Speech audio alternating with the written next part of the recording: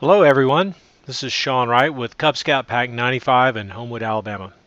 We've produced this screencast to help out parents with logging into the Packmaster website and entering their Cubs achievements. Now Packmaster is the software that we use to record all our Pack's activities, the attendance, the training, the achievements, things like that. The Packmaster Web is a module we sync with to give us access using a web browser. Now we feel that giving parents access will help us make sure that our kids are advancing in a timely manner. So let's get started. The easiest way to access the site is through pack95homewood.com. And here you can see our front page. If you'll scroll down, you'll notice on the right side it says BSA links. And down here towards the bottom it says Packmaster Web Login. So let's click on that.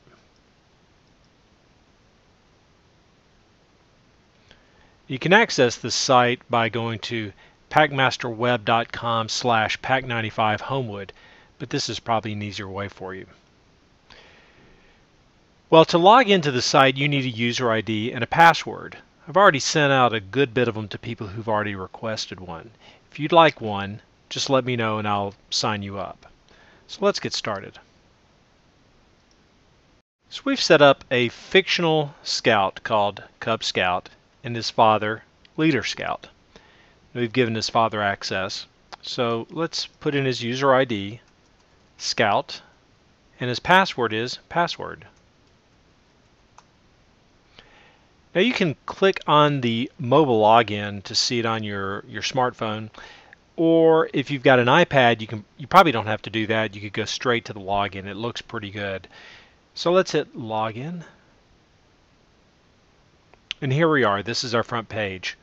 Now let me show you a couple of things up at the top. Passwords you won't be able to do anything with except change your password. The activities menu is the things that we're doing during the month. You'll be able to look at it. We usually take attendance and this is where it goes. It really helps us to find out if we're losing somebody, if somebody's not showing up and we need to reach out to them. The adults section, you won't be able to see anything, so I grayed it out. Fundraiser, we actually use a different program for that, so it's grayed out. Group credit, calendar, reports, message board, none of that stuff will work. All you're focused on is Scouts. So we're going to go there. As you can see on this page, the father, Leader Scout, only has access to his child. And Cub Scout has the rank of Bobcat, which he just received. But he's a little older, so he's a bear. So we've got him in Den 3 bear. So let's go through a couple of these things down the side. First is his personal information. We're going to see his name, his last name, first name, his address. There'll be phone numbers, there'll be emails. We have a place here where he joined the unit. One of the most important things is his date of birth. We've got his grade, his school. All these can be changed by you, the parent. On the second window of personal number 2 is a lot of information, medical information, health forms, family vehicles. We really don't care about that. We don't want to track it here.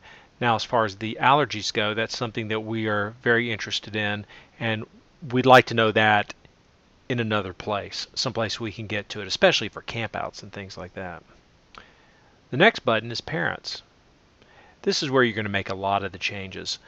This is where your name is, your spouse's name, your contact phone numbers, emails. This is where we send out reports. On the master program, there'll actually be a check button here that we can click so that we can send out reports to you on your child. If there's a third parent involved, a step parent, they can be placed here. This remarks and others, there's not really anything there, so we're just going to ignore that.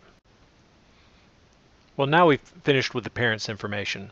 So let's go back to personal number 1. And here at the bottom we have advancement and awards. So we'll go to advancement. This is where you're going to input all the information. Now, again, you just see your son's name. On the Bobcat, he's already done a lot of work. He's already finished it. So we've already put in the dates that he completed each one of these sections, and his badge was earned on 9/15/11. We go back There's the tiger badge, there's the wolf badge. He's too old for those. He didn't join in time. He's only going to be working on the bear and moving forward. So let's go to the bear section. The bear is a good place to start because it's kind of complex. If you notice here, there are 4 sections: God, country, family, and self. For instance, country, it requires you to do 3 of them, but there are 5 you can choose from. Family, there's 4 required out of 6. So we've already got some dates in here. So let's look at what makes America special. He was required to do A and J, and then 2 more other requirements. So we've already checked off A and J and H and I. So now that is completed. And we went ahead and put the date in. Same thing for the past is exciting and important. He completed G and 2 others, but he also did 4 others on top of that. So he completed that, we put the date here, and then we also added in 4 electives, because those other 4 he did count towards electives. Same thing down here on ride right. He completed requirement A and 3 other requirements. And then once he did that, we put the date in and how many requirements he did. So let's do one more. Let's go to family fun. He has to complete all these. So we'll do A and B. We'll close it. We'll click on this box, mark the date. And while we're at it, let's do one more. Be ready. Complete requirements A through E and requirement G. So we'll do that. And let's say he does requirement G. Let's say he goes that extra step.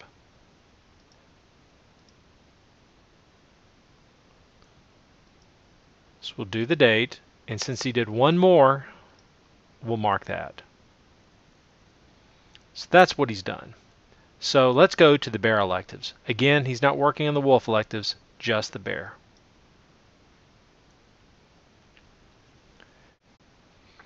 This is where you put in information on the bear electives. Now, these will all apply towards his arrow points. He cannot win an arrow point until he gets his bear badge. It's this way through all the different ones. But if you notice on here, he's already been working on some stuff.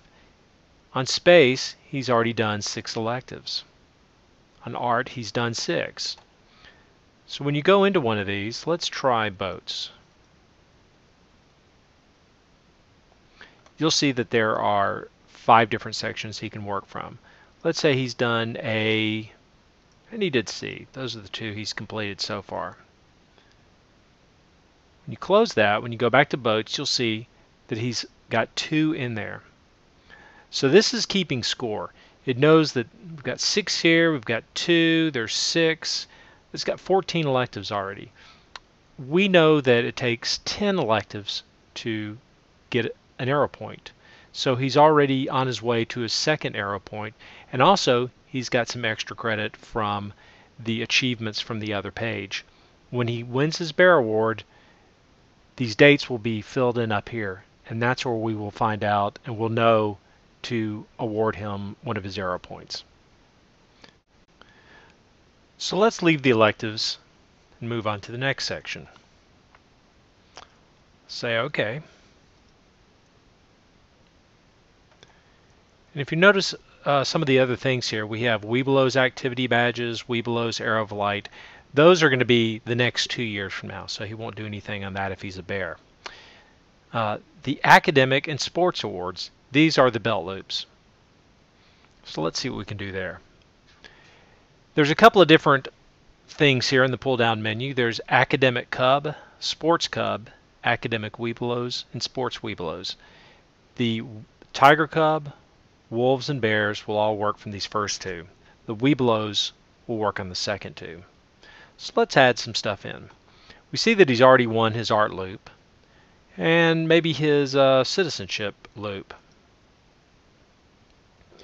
He's completed all 3 requirements, and we're going to put the date in. Now the pin is something that you do in addition to the loop. You have to finish the loop requirements before you move on to the pin. So you'll place the information here. The sports is on the next page. So let's say you did the bicycling belt loop. Let's click those off. And add the date in. If you add the date that you're actually inputting this, this will help us to know when it's time to run the report that you just did it recently. So just put in the latest and greatest date. Now if you'd like some information on these awards, go to our website, pack95homewood.com/downloads. There's all the pages there that'll give you all the information. You can also go online and find out this information.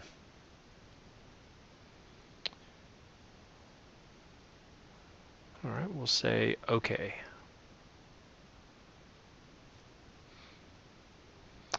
And that's it. That's all the information that you really need to know to start putting your son's information in there. It's really going to help us out in the long run that if you're helping us put this information in, we know we're going to be able to get these kids badges to them as soon as we can. So let's close out of that.